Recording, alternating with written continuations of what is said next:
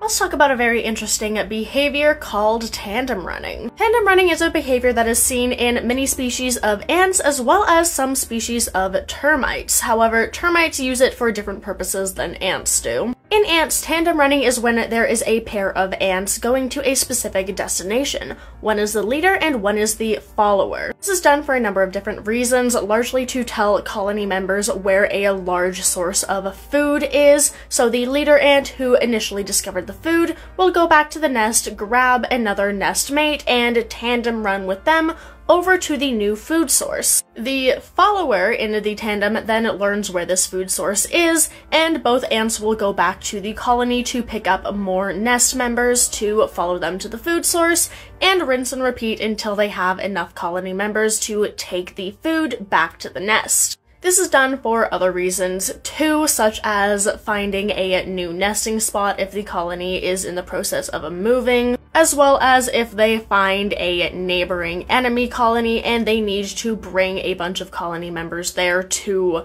take out the enemies. Now, this specific instance of tandem running is very interesting because it's one of the few examples of non-mammalian teaching and learning, and very, very uncommonly one found in invertebrates. Most of the time, examples of teaching and learning are only found in mammals between parents and offspring, or occasionally in birds such as the New Caledonia crows, but it's very rarely seen in invertebrates, so it's very interesting showing how intelligent that these ants are. Now, in termites, this is a slightly different process for slightly different reasons, and it's described as being a sexual behavior in termites. After a termite nuptial flight, which I've talked about a little bit more in detail, the alates, after being paired up, will exhibit tandem running behavior to find a spot to start their own colony of termites. They use this tandem running to stay together until they find a suitable nesting spot. Now, this one is also very interesting and important evolutionary